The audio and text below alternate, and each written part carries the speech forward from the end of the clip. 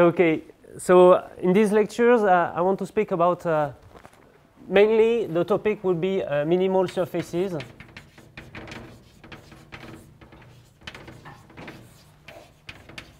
So you can have several interests to look at these objects. First, because you have some beautiful picture in mind and you want to understand the geometry of these minimal surfaces.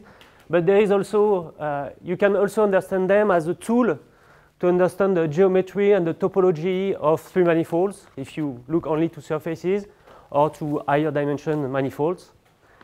And there is also an interest in understanding the geometry of this object because there is a link. It could help to have some intuition on some PDE problem also. But I won't speak about this in these lectures. So mainly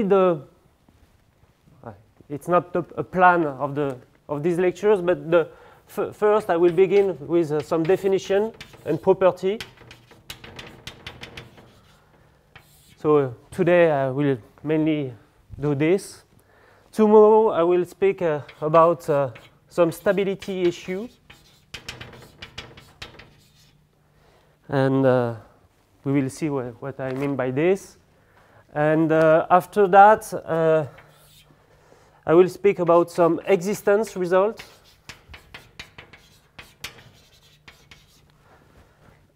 And at the end, it depends on the time. I don't know exactly where I will go with this. I will speak about minimal surfaces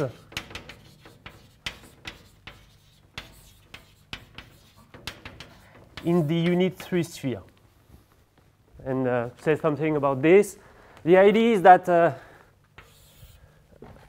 is to go as far as possible in order to have to know something, in order to be able to understand the proof of the Wilmore conjecture by Marquez and Neves. I won't speak about this, but with this in mind, you will be able to understand the main idea of the proof and maybe understand the proof. Okay, so today I want to speak about some definitions. And in fact, I begin by first one, minimal submanifolds.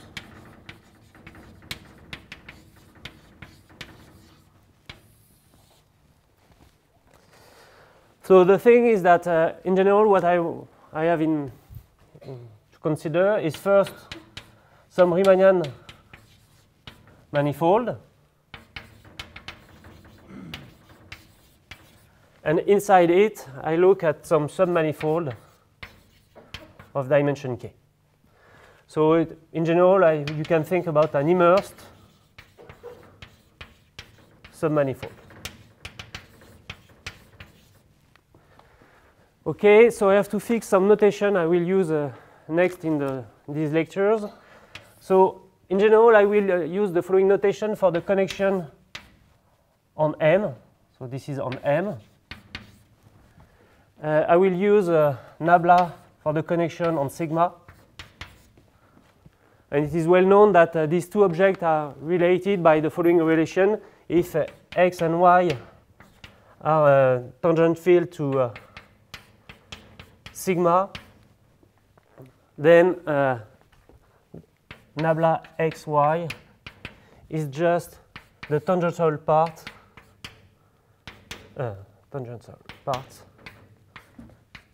of this quantity. And you have a well-known definition also, which is what is the, so this is the tangential part of this quantity, but what is the normal part of this? So the normal part of this, it is what is called the second fundamental form of sigma. It's a symmetric bilinear form with value in the normal vector in normal vector fields to sigma. So the second fundamental form.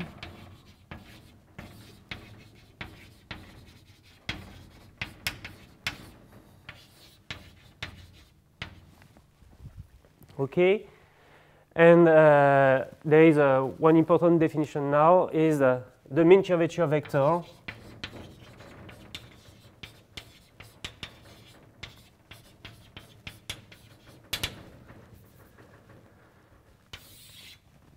which is just the trace of the second fundamental form. Not exactly the trace, so it's H. And I put here an arrow in order to remark that it is a vector, which is, so you take the trace of the second fundamental form. So this is the trace on sigma. And this is, since it's the mean curvature, you put a 1 over k in front of it. So it depends where you read this. Sometimes you don't have this term in front of it. It changes a bit the notation, but my convention is you put a 1 over k in front of it. OK. And also, one remark also, so I say that when the ambient manifold is M, I use this to denote the connection. In fact, when the ambient manifold, when N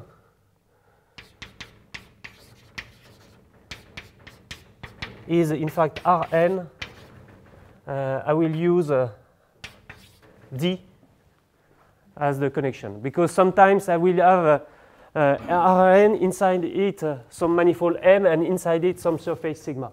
So I need the three notation. Okay. Okay, so this is the basic notation I will use.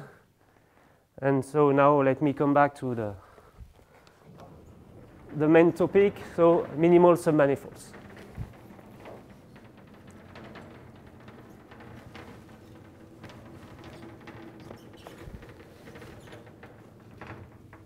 Okay, so the first thing is that something that you can compute when you have some sigma. So the volume of sigma, and I will denote this by sigma between 2 bar, like this, in the following, is just the integral of the constant function 1 on sigma for the volume element on sigma. Okay, and since in the following I will mainly focus on the case where k is equal to 2, I will speak about the area of sigma. Okay, so you have this. And what is the informal definition of minimal submanifold?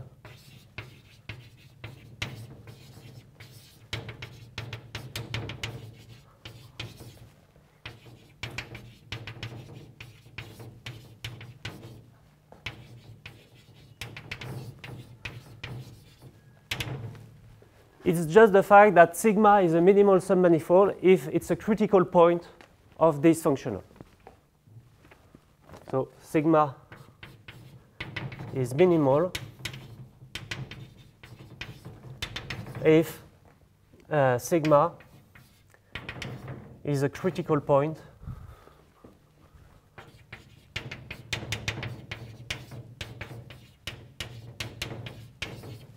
of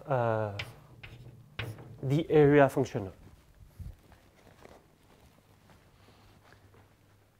Okay, so let me make some remark. For the moment, I do not have made any hypothesis on sigma, so it's a smooth submanifold, of course, but it could be a non-compact. So this quantity could be infinity. And so what is a critical point in that sense? Maybe there is some boundary, what I made about this boundary. Okay, it's not clear at all for the moment. What is this? What is exactly this? So let me fix now the thing. So it's given by some computation. So the idea is that I look at a family C sub T of immersion of my sigma inside the manifold M. So it's a family of immersion, a smooth family of immersion.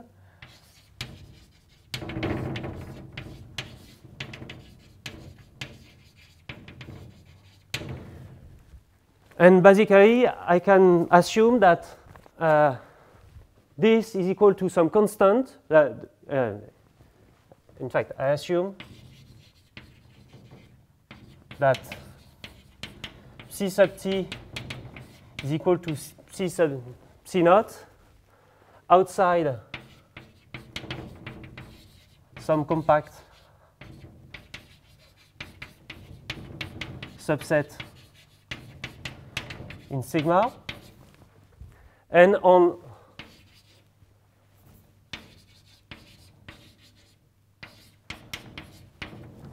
the boundary of sigma. Okay. So the idea is that I want to deform sigma, but just on a compact part. And I want now to write down what is to be a critical point for the area functional. So the thing is that I can look at G sub t, which is just the pullback of the metric of the ambient Riemannian manifold M. So this gives me a metric on sigma. And I can compute, look at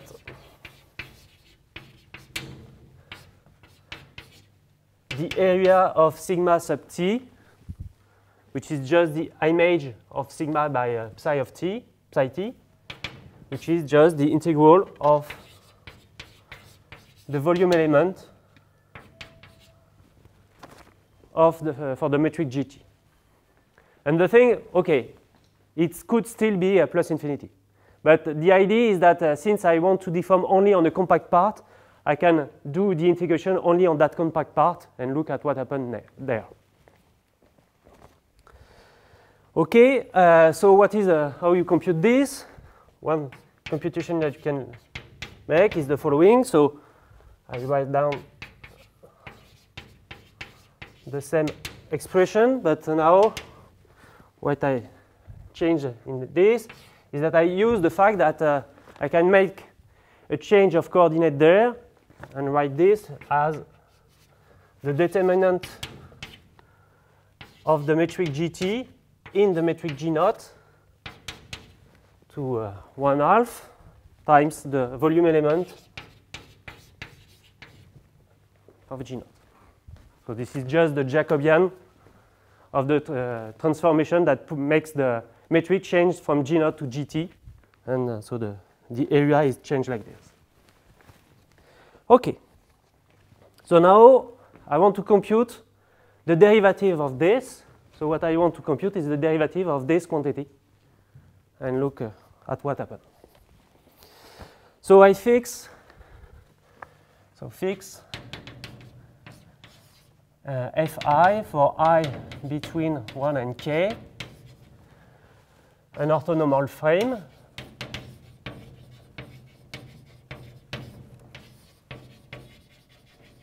on sigma.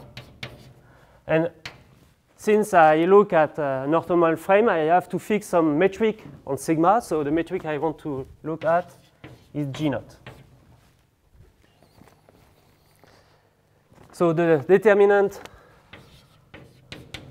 in g naught of the metric gt, what it is, it's just the determinant of the metric fi fj ij between 1 and k. And another way to write this is just the determinant of g naught d psi t fi d psi t fj. Okay? Okay. So the thing now is that I want to compute the derivative of this quantity. So this is the derivative of some determinant. And at t is equal to 0, this vector is just fi, this vector is just fj. So this is an orthonormal basis. So at the t is equal to 0, this matrix is just the identity. So this is the derivative of the determinant at the identity. So it's the trace. Okay? So if I compute the derivative of this at t is equal to 0, what I get is just the trace of the derivative of the matrix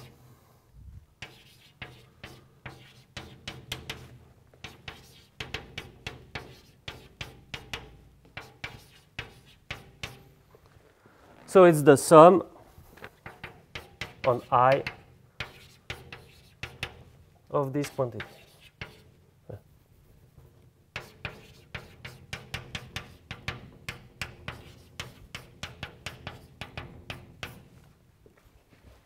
Okay, so now I can compute this derivative.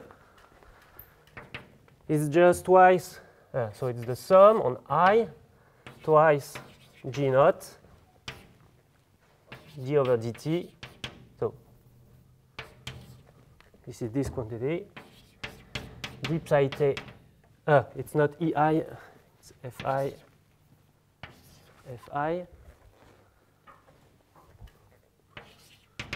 Fi, and at t is equal to 0, this quantity is just Fi, so it's Fi, and this is this at t is equal to 0. Okay. So let me erase this part.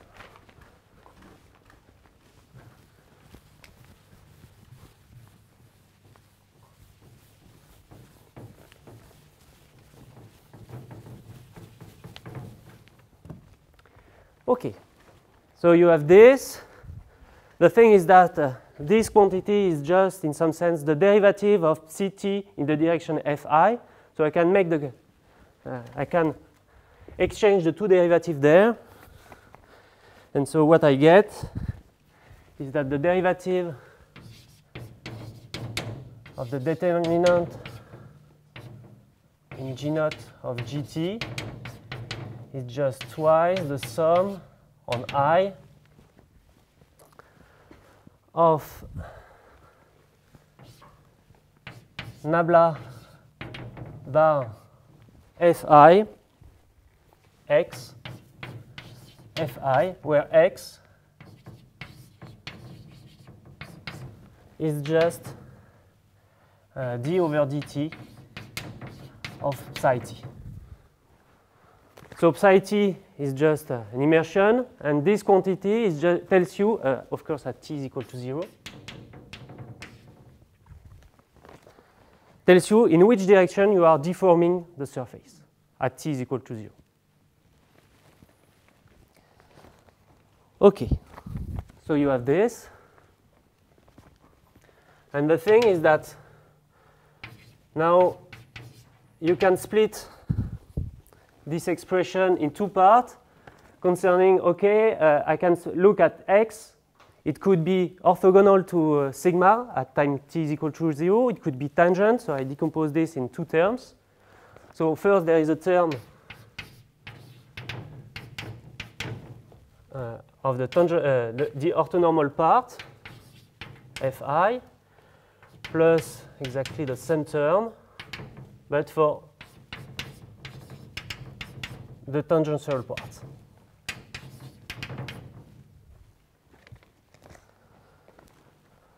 So the second term is just the divergence along sigma of the tangential part. So twice the divergence on sigma of the tangential part. The other term there, so there is a nabla bar there, sorry. So you can exchange the derivative there between this term and this term, and using the fact that this is orthogonal to sigma, this is tangent to sigma, so the scalar product of these two terms is equal to 0 along sigma. So this is just minus twice the sum on I, this, and this. Okay? And what I see there, the scalar product of this vector with this one, which is orthogonal, is just the scalar product of the orthogonal part of this term. And since I sum on I, what I get is the mean curvature. So what I get is minus 2k h plus twice the divergence on sigma of this. Okay.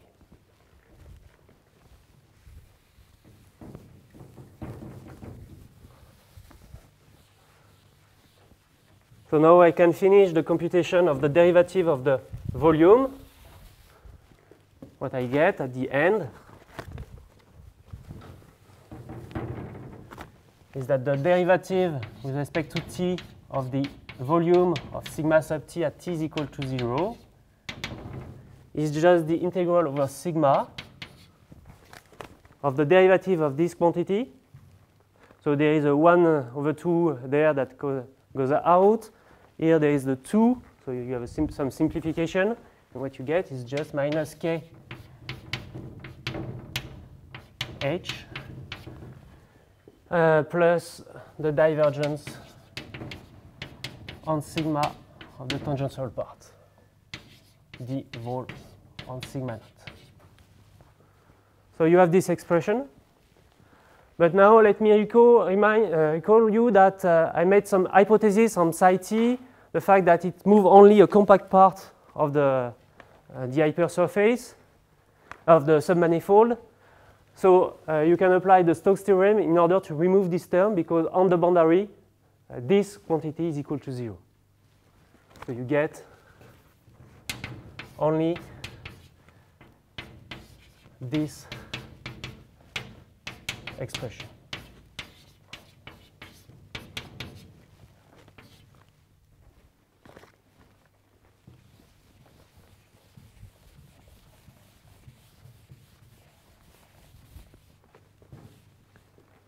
Okay. So in fact, when you look at these two terms, because sometimes you have to take care of the fact that x, the tangential part of x is not equal to 0 on the boundary of sigma, so you have some extra term. But the idea is that this term comes from the fact that, in fact, you are moving the surface, the submanifold tangent to it. So it's just a reparametrization of the submanifold. It does not change the area in some sense. And that's why this term disappears at the end of the computation. This term tells you how you change the area when you deform it on the normal part, in the normal direction. Okay. So now, what is the fact that being minimal? Being minimal, it tells you, okay, this quantity has to be 0 for any deformation. So for any x, this quantity has to be 0. So you have to assume that the mean curvature vector is equal to 0 along sigma. So the definition now of a minimal submanifold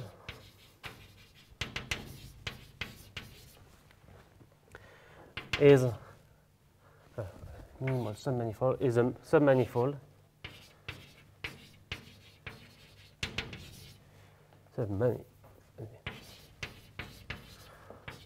with vanishing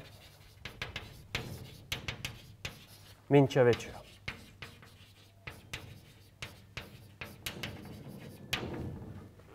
So H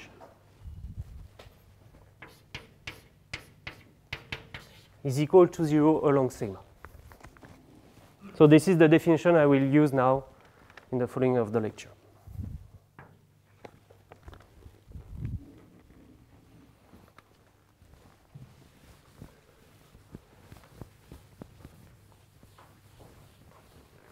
And in fact, if you put k equal to 1 in this definition, so in fact you are looking at a curve inside some Riemannian manifold. The area is just the length, and this equality there is just the equation of a geodesic curve. So yesterday we have seen the definition of a geodesic, and in fact the computation was not made, but this is exactly the computation that you can make in order to prove it.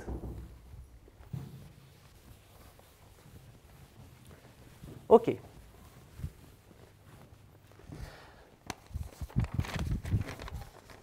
Okay, so some examples.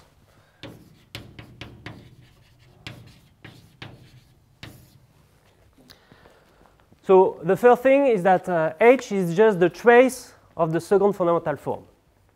So in order for the trace to be equal to 0, you can, for example, assume that the second fundamental form is equal to 0.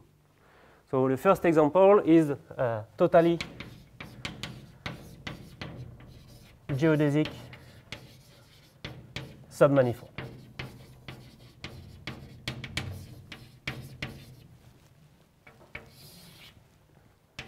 So, for example, you can look at some R2, affine R2 inside R3, a plane. So it's totally geodesic, so it's minimal. You can think about the equator in Sn. So you look at the round sphere with the round metric, and you look at the equator inside it. So it's totally geodesic, so it's minimal. You can also think about the case where, so in R3, you have two basic examples, except R2, which are the catenoid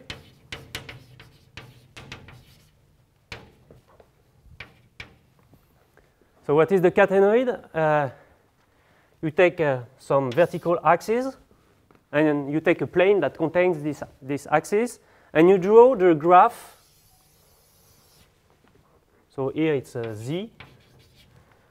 In this direction it's x. And here this curve is just the graph of the cosinus, the hyperbolic cosinus. So x is just cos I of z. So this is a curve. And now you make this curve turn around the vertical axis. So you get a surface of revolution, and which is minimal. So you make this turn around the vertical axis. And this is minimal.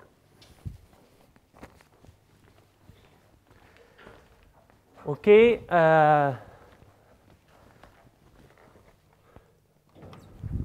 Some other examples.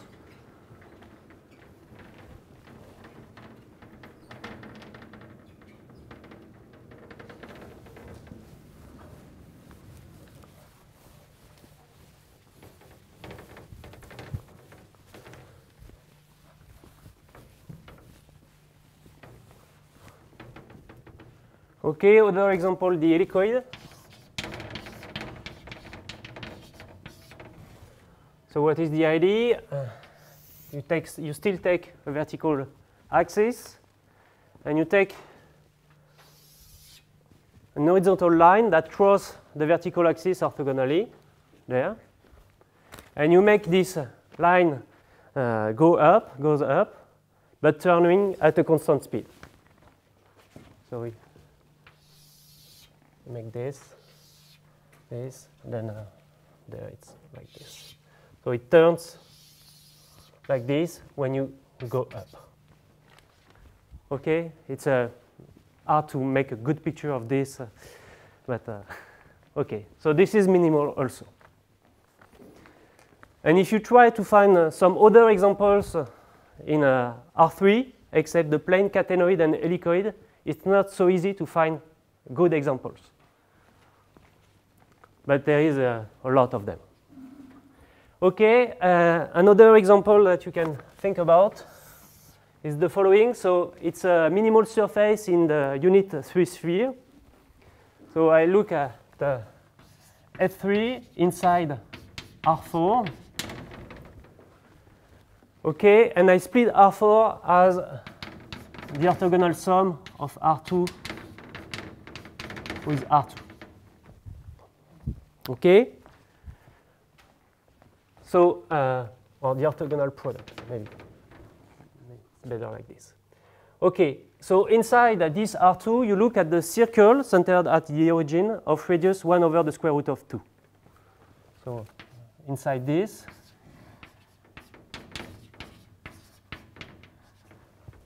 you have a circle of radius 1 over the square root of 2. Inside this, you have also this unit circle, not unit circle, but circle of radius 1 over the square root of 2, and you take the product of these two. So this is a surface, it's a torus inside R4, but in fact, because of the choice of the 1 over the square root of 2 and 1 over the square root of 2, it's inside the unit 3 sphere. Okay? and this is minimal.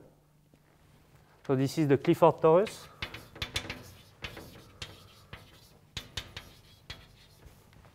And it is minimal.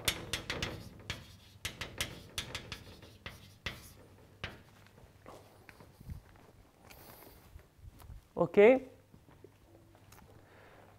So now, as it is, it seems to be good to give some exercise.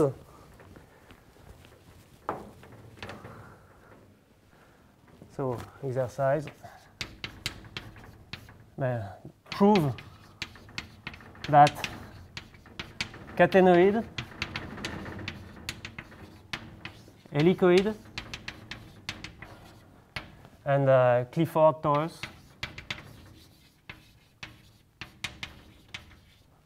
are minimal. Just one precision, it is minimal in the unit 3 sphere, not in R2, not in R4. If you change the ambient space, the surface could be not anymore minimal. Okay, so this is the first exercise. There is another one that could be interesting also, which is the following. So you take let sigma be a submanifold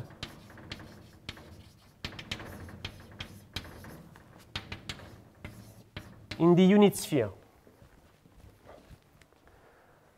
And you see this inside Rn plus 1.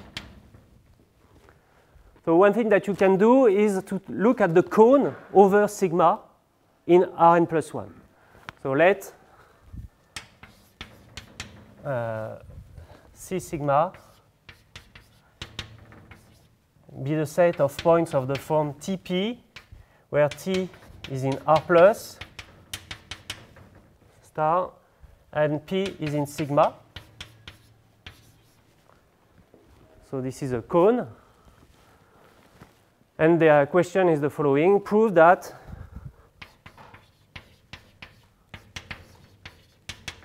sigma is minimal in Sn. It's equivalent to the fact that C sigma is minimal in Rn plus 1. So you have a way to rely minimal submanifold in the unit sphere to minimal submanifold in Rn plus 1, just by looking at the cone over sigma. Okay. So of course, this surface has, in some sense, some singularity at the origin. And the question to understand this singularity is a big issue in the regularity theory of minimal submanifolds. Okay. So what is the main result of today? It's the following one, which is, in some sense, the first basic tool in minimal surface theory, which is the monotonicity formula.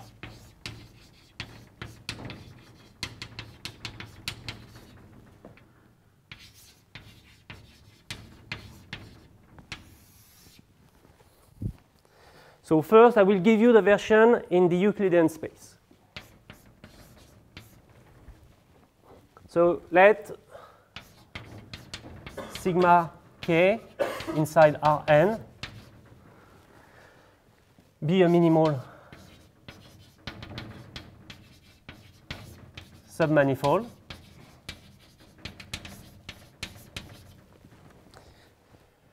So I will assume that it is compact,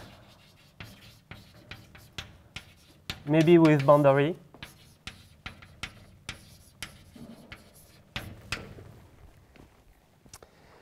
I will take a point in Rn, and I will make some assumption. I choose some R positive, such that the boundary of sigma is outside the ball of radius r centered at P, like this. Okay, so what is the motonicity formula? It's the following. For any S and T, so I have to assume so S is less than T.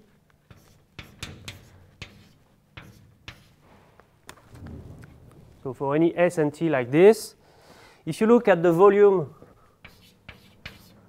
of sigma inside the ball centered at P of radius T, and you divide this by T to the K minus the volume of sigma inside the ball of radius S centered at P divided by S to the K. This is equal to the integral over sigma inside the ball of radius T minus the ball of radius S. So I remove the center, but it's always P. Of the following quantity, so X minus P, and you look at the orthogonal part to sigma, square divided by the norm of X minus P to the K minus plus 2 times the volume on sigma. Okay. So the idea is that you can compare. So you have your submanifolds inside your ambient manifold inside Rn. You have a point P somewhere. You look at the quantity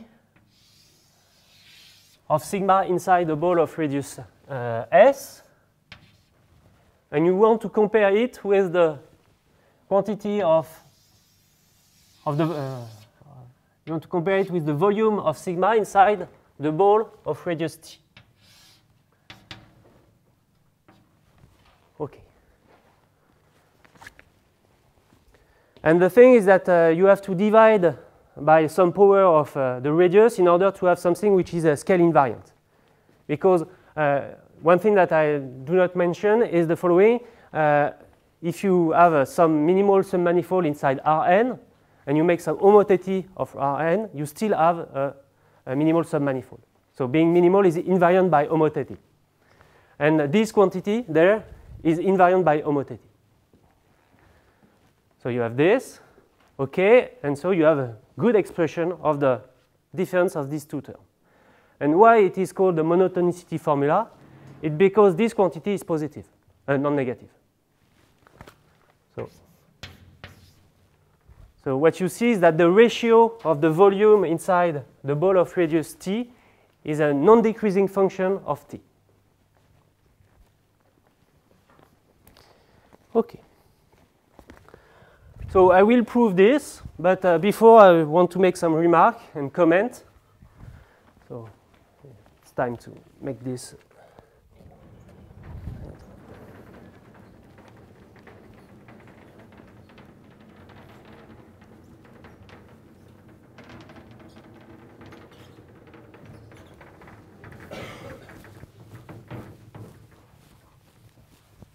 Of course, in the formula, X is the point on sigma.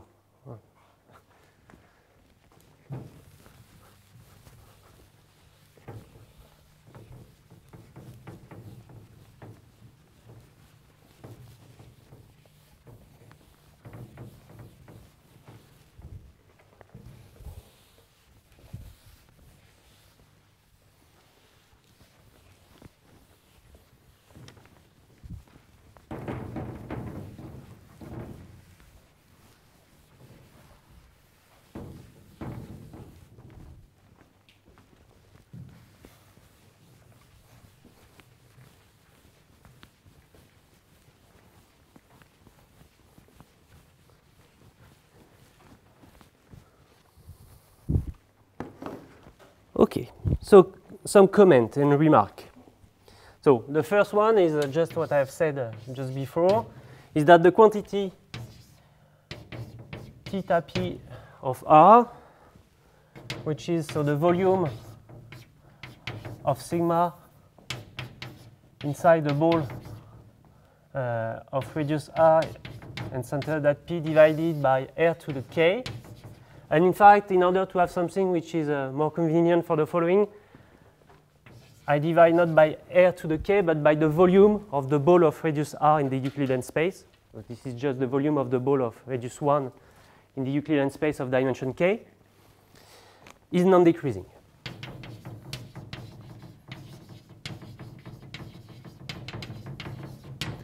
And this quantity is called the density of sigma inside the ball of radius R and centered at P. Okay. So assume one consequence of this is the following. Assume that sigma is compact with no boundary.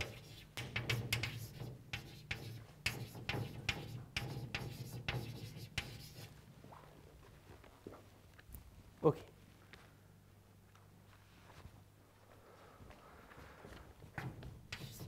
And look at the limit of this density when R goes to plus infinity. So if R is sufficiently large, this volume is just the volume of sigma, which is finite, and you divide by something that goes to plus infinity. So the limit is just 0. So it tells me that the density is always equal to 0 for any R.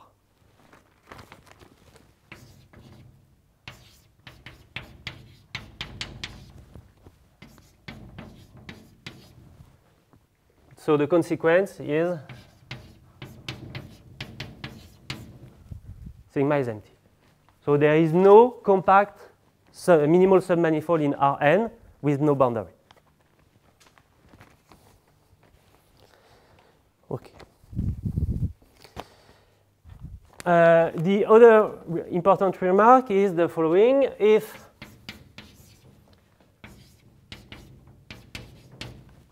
this quantity, so it's non-decreasing, but assume it is constant.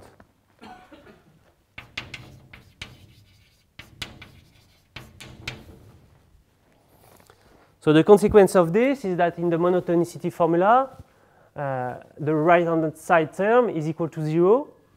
So it tells you that the orthogonal part of x minus p is equal to 0 for any x on sigma.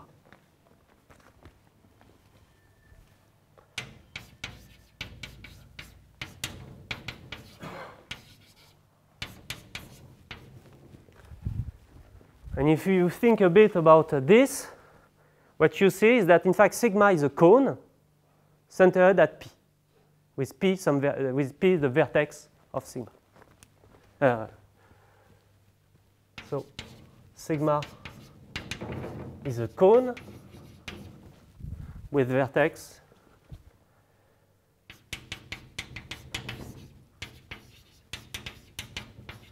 at P. Okay. Okay.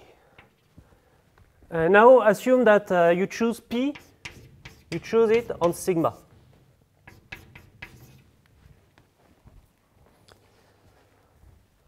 So one thing that you can compute is the density of sigma at P. So for R is equal to 0, so it's just the limit when R tends to 0 of the density. And what you get, so by definition, is just the limit when R goes to 0 of theta p of R.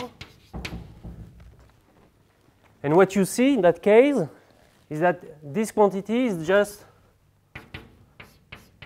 so close to P, what you see is a submanifold with it's a tangent plane.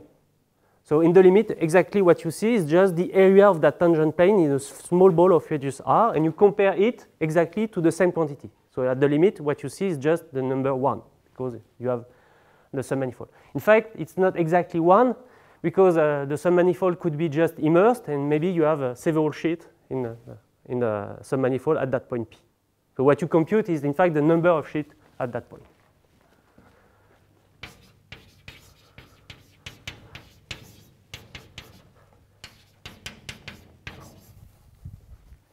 But in general, it's larger than 1.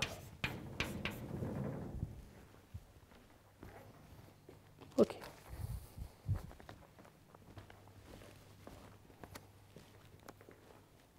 Okay. So, for example, a minimal submanifold where if you are able to prove that theta p of r is less than 2, you can be sure that the submanifold is embedded at the point P. You have only one sheet. Okay. So now let me give the proof of this formula, but before let me make some computation that are useful in the proof and useful for its own. So this is the following proposition. So let sigma k inside Rn be minimal.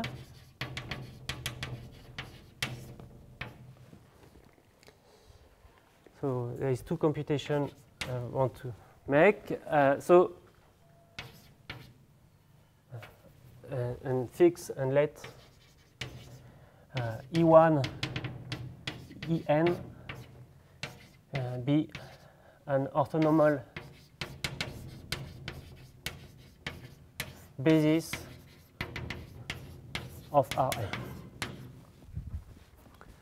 So the first thing is that if you look at the tangential part of EI and you compute the divergence along sigma of this, what you get is 0. The second thing is that if you look at x minus p and you look at the tangential part of this, and you compute the divergence along sigma of this, it's equal to the dimension k. So let me give the proof of this. So I fix f1 fk an orthonormal frame on sigma, and I want to compute, so maybe I can erase this, the divergence of EI.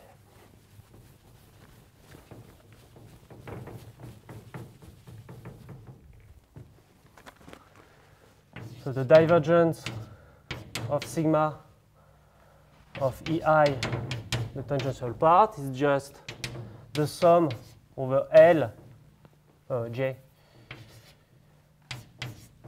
of nabla Fj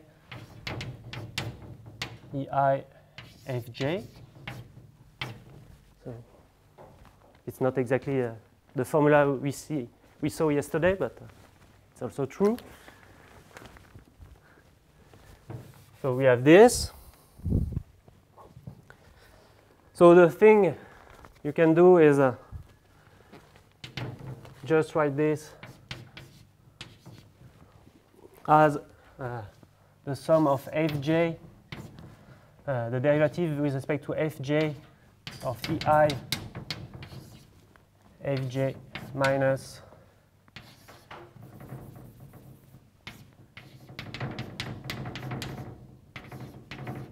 this. Okay, and in order to simplify the computation, I will assume something more there, is that at the point where I make the computation, I assume that the frame is parallel. So I assume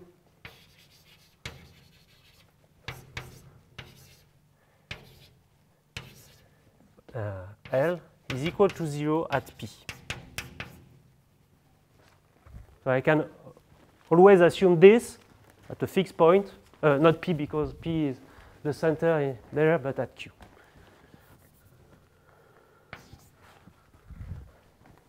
So, okay, so this term disappears, and I get just the derivative with respect to Fj of Ei Fj. And in fact, I can remove this tangential part there because I make the scalar product with something which is just tangential. Okay. This.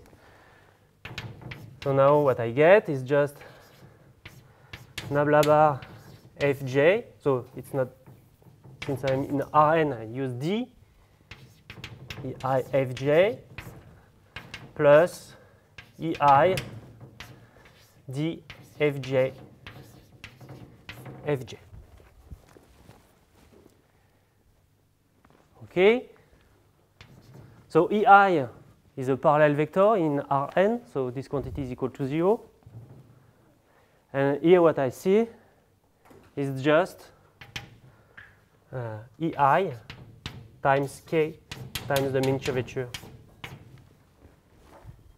of the manifold, the submanifold. Because here I have a tangential part and a orthogonal part. The orthogonal part gives me this. The tangential part is equal to 0 because of the hypothesis I made. Okay? Okay, so this is equal to 0.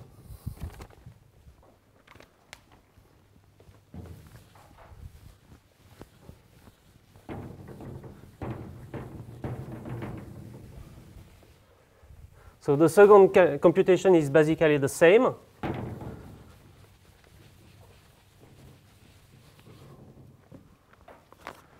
So divergence on sigma of x minus p tangential part, orthogonal tangential part. So it's a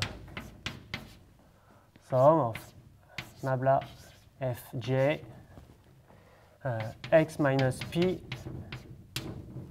fj.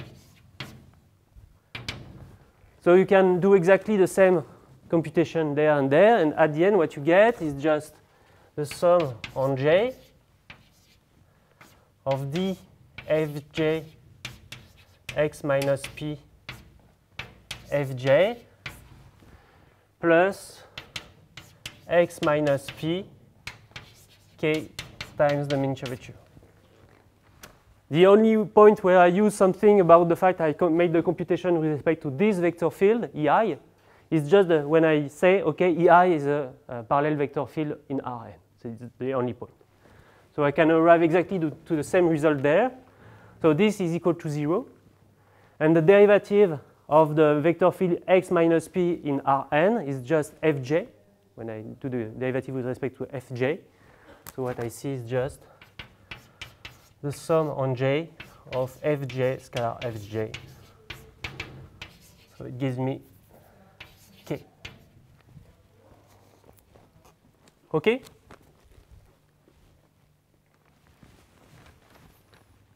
Okay. So some consequence of just of this computation, because they are interesting on their own, is that the first corollary of this computation, in fact of the first one, is that if sigma is minimal in Rn,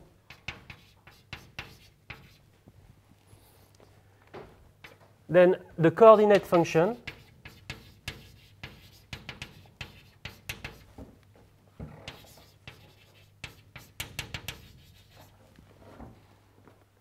are harmonic.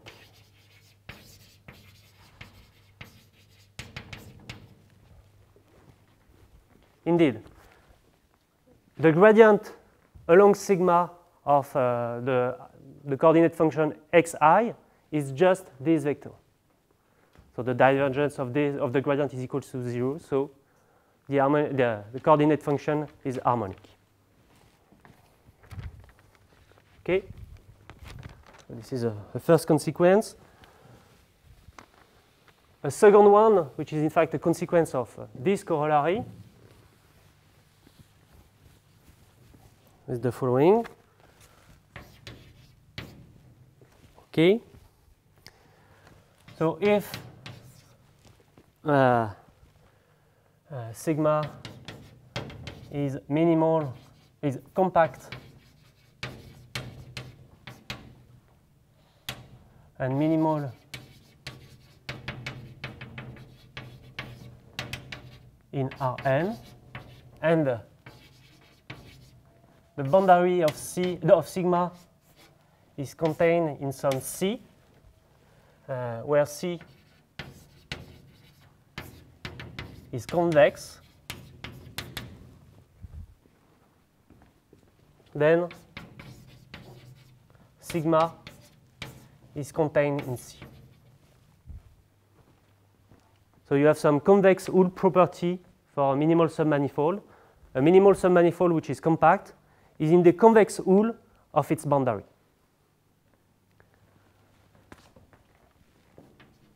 And how you prove this from this? You say, okay, this convex C is just the intersection of a lot of half space in Rn. So you fix some of this half space.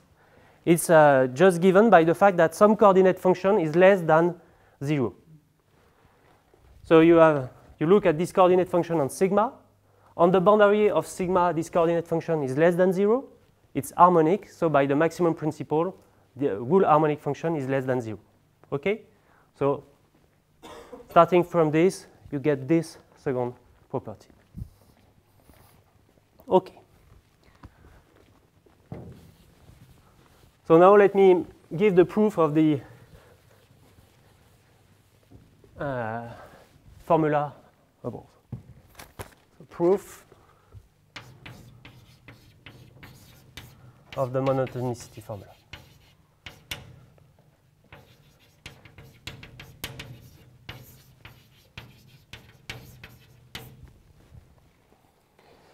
So you start with the second computation I make in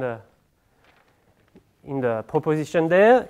So you start with the fact that K times the volume of sigma inside the ball of radius r centered at P is just given by the integration on this submanifold of the divergence of x minus P, the divergence on sigma of this. So you use that this quantity is equal to K.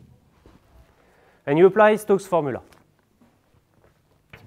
So this is just by the thing, is just the integral over sigma on the, so it's R there and P there. On the sphere of radius r centered at P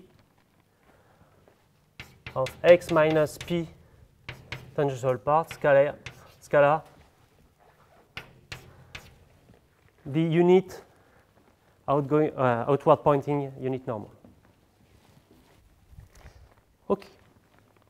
So this gives you a first expression of the volume of sigma inside the ball of radius K. Maybe I will keep this.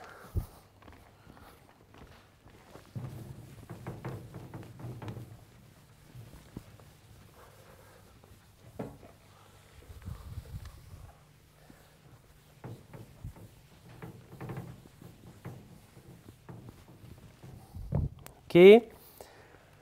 So I will denote d this quantity. So the distance from from the point x to the point P by d. So this gives me a function, a Lipschitz function, and I will make the following computation. So the volume, so I will denote this V of R. So the volume of sigma inside the ball of radius R is just, so it's the integral of the constant function equal to 1, and this constant function equal to 1, I will denote it as the quotient of the gradient of the function d divided by itself. So on sigma intersected with the ball of radius R. Okay? Okay, and now the idea is to apply the co-area formula in order to compute this quantity as the integral from 0 to R, and the integral on sigma intersected with the sphere of radius t, of 1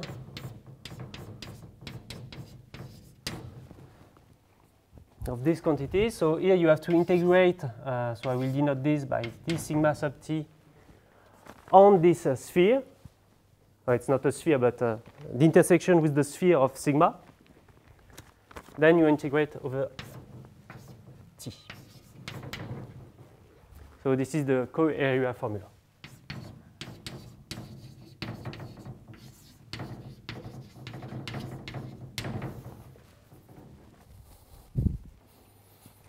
Okay. So you have this expression, and the thing is that now from this what you get is that the derivative of the volume with R is just given by the integral on sigma intersected with the sphere of 1 over the gradient on sigma sub d sigma t. It's not t, it's R. Okay.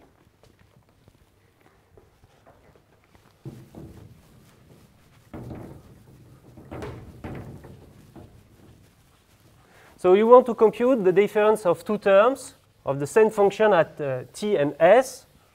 So basically, the idea is to compute the derivative of it, then integrate. So you look at the derivative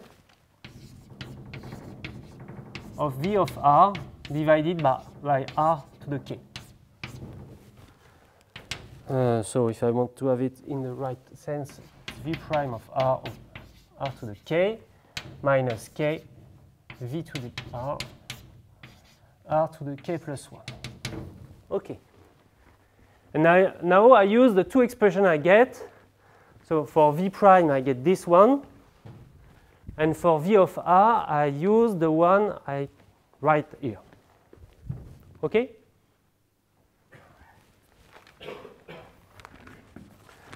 So what I get is just 1 over a of k, the integral sigma is the sphere of radius r of this quantity, this sigma r, minus k r to the k plus 1, the integral over the same thing of this quantity, so it's x minus p, the tangential part, nu. Okay. No, there is no more k. It's k times the volume, which is equal to this.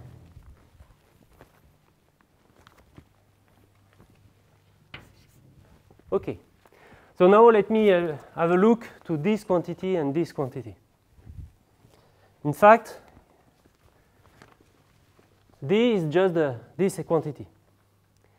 And if you make the computation of what is x minus p, the scalar product with nu, which is exactly the same as this, since this is tangent to sigma, then what you get is just the norm of x minus p times x minus p divided by x minus p, scalar nu. And this is exactly the gradient inside Rn of the distance function. So this is tangent to sigma. So in fact, what you get is just x minus p times the grade to this quantity. And here I use the fact that nu is orthogonal to SR, and SR is precisely the set of points where the function d is constant. So this is orthogonal. So it's orthogonal to SR. This nu is also is the no. Sorry, nu is not orthogonal to SR. It's orthogonal inside sigma to this intersection. And so you have this equality there. And so it's also equal to this. Okay. So you put this computation inside this formula, and what you get is that the derivative of VR over R to the k is equal to, so you can put 1 over R to the k in front of it. So there is 1 over the gradient of sigma sub d, sigma intersected with SR, minus, and what you get from this formula there, so what is exactly the expression? So there, with this, equality with this, 1 minus the gradient of sigma sub d. So what you get is 1 over sigma. Okay, so you have the gradient on sigma sub d, 1 minus to the square, and there is 1 over R to the k in front of it.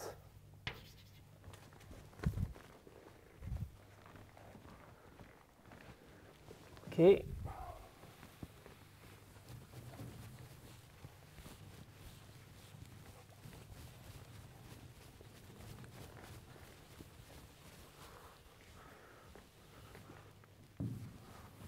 Okay, you have this. So this is equal to 1 over R to the k, an integral on sigma intersected with SR. So there is 1 over the gradient on sigma d. So you will still apply this formula there in order to use the expression of this quantity there. And what you get is just 1 minus x minus p, the tangential part, divided by x minus p to the square, this expression. So I use that this norm is equal to this divided by this. Okay. So it's just 1 over R to the k, the integral of sigma SR. And what you get is x minus p square, and on top what you get is the norm of x minus p square minus the norm of the tangential part square. So by Pythagoras, it's just x minus p, the orthogonal part square. 1 minus the gradient of sigma of sub d. Okay, and so it's just x minus p, the orthogonal part square, divided by x minus p to the k plus 2, because R is just x minus p in norm, 1 over the gradient of sigma sub d. Okay. So you have computed the derivative of the ratio volume of R divided by R to the K. So if you want to have the formula there, you have just to integrate this. So V of t over t to the K minus V of s to the K is just the integral from s to t of this quantity x minus p square over x minus p to the K plus 2. So here it's d sigma sub r, the gradient of sigma d. Here it's on sigma this dr. And again, by the co-area formula, you get exactly what you want. It's this. It's on the integral on sigma intersected with bt minus bs of x minus p, the orthogonal part, square over x minus p to the K plus 2 d vol on sigma. Okay.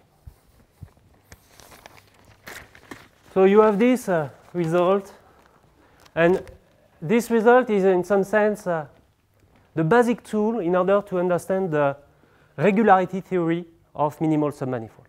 I won't speak about regularity in these lectures, but this is really the basic tool. Okay. And now, in order to finish these lectures today, I want to say something about, okay, this is you have this nice formula inside Rn, but what about a manifold, a Riemannian manifold? What you get in that case? So in that case, in some sense, you can do a similar computation, but of course, it's not as precise as it is there, because it's based on the fact that you can control exactly several terms, but you can control the divergence of x minus p. And you have an explicit expression, you know, okay, it's equal to k, and you can use it in order to make some computation.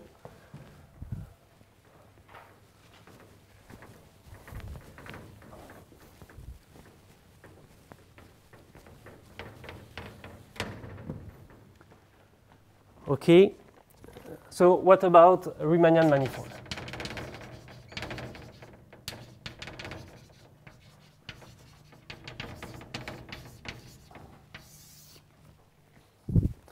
So now sigma sub k, sigma k is inside some Riemannian manifold Mn, and you want to prove something which is similar to this.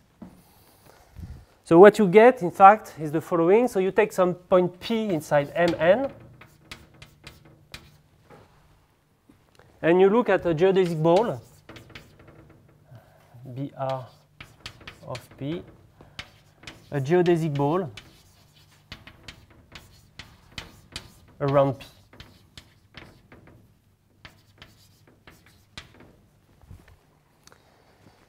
And in fact, you choose R less than some R naught, which is less than the injectivity radius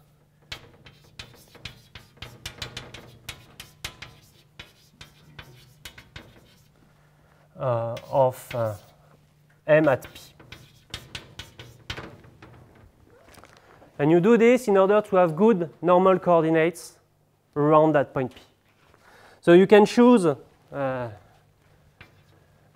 these normal coordinates, and the thing is that inside this ball, you have a well-defined distance function. You look at d, which is the distance from a point q, so it's d of q, to the point p. So this is a nice, well-defined distance function on that ball. And you look at the vector field x, which is just d times the gradient of d. And this gradient in Rn is just x minus p, the point where you are minus p. It's just exactly this. And the thing is that, in fact, what you can do, you can make some computation about this, and what you prove is that the divergence of the tangential part of X on sigma, so of course sigma is minimal there,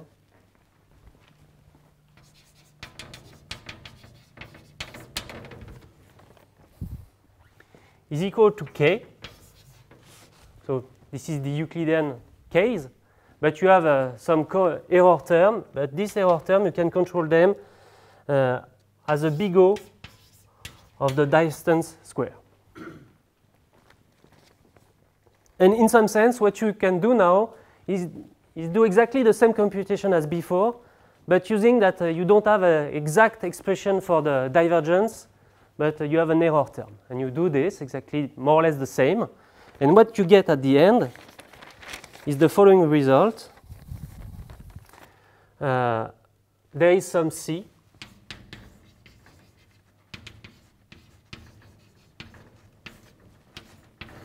Positive. And in some sense, it's the C that appears in this big O there, such that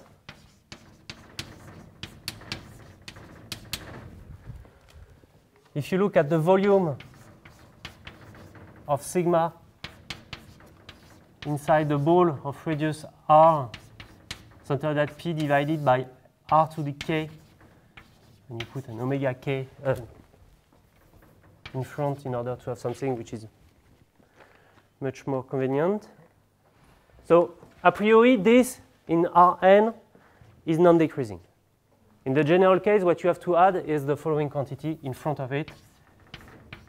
It's an exponential term there, like this.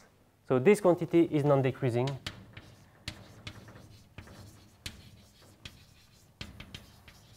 For r less than r naught.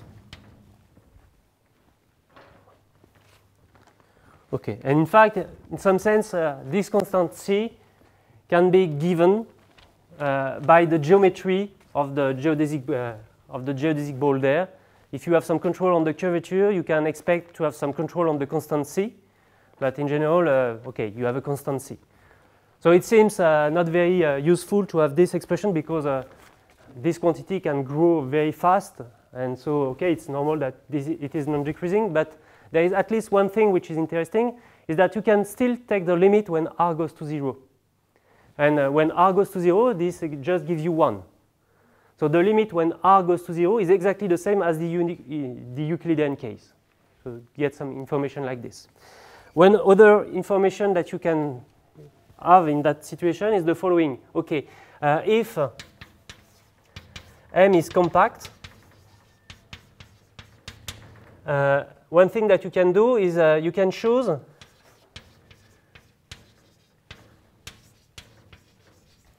R naught and C uniformly. So in order that R naught and C works for any point P. So what you get is that, and this is a corollary of the monotonicity formula in that general case, is that if M is compact, of course, when I say compact there is without boundary.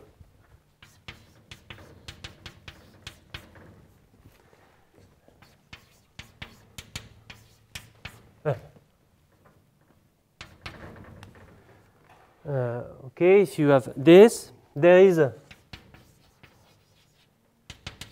some delta positive such that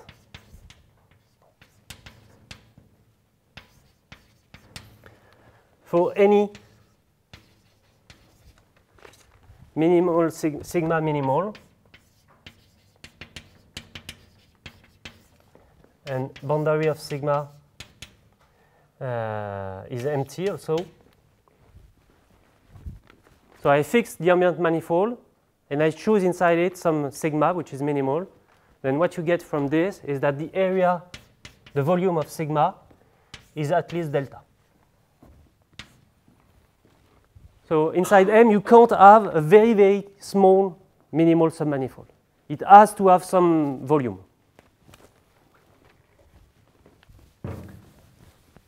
And why this is true? It's the following fact.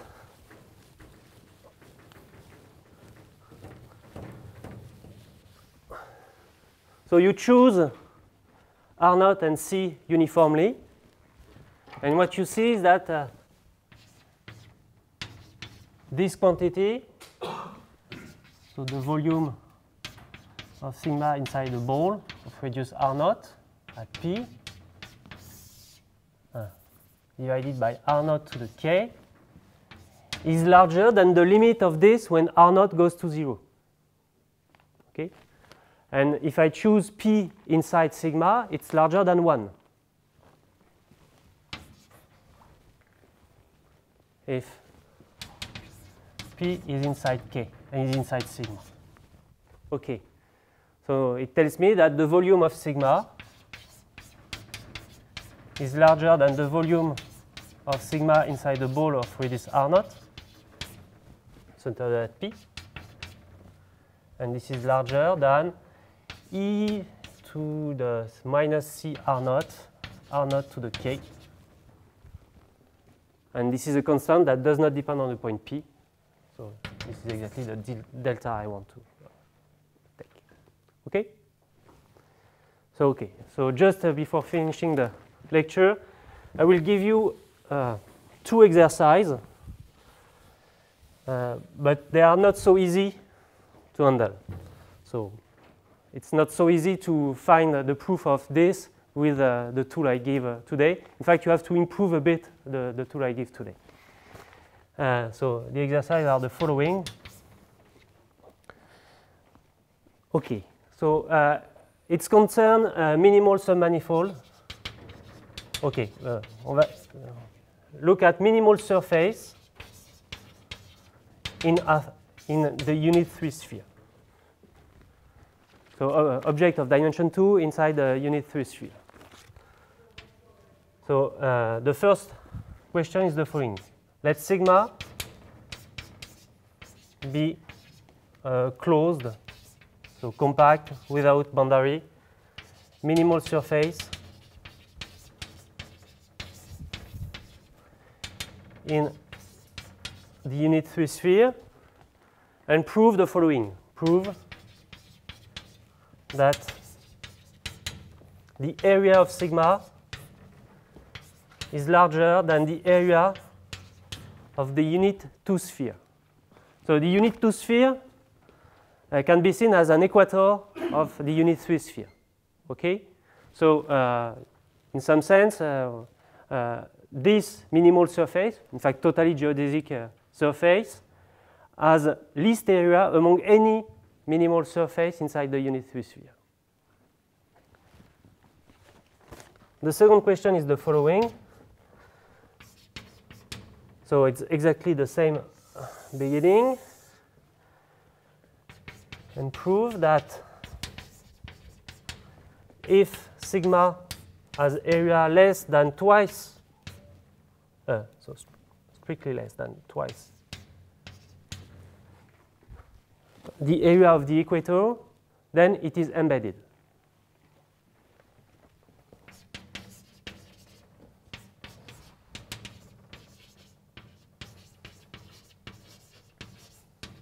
A priori, I do not assume that sigma is embedded in these 2 statements. Okay. So thank you.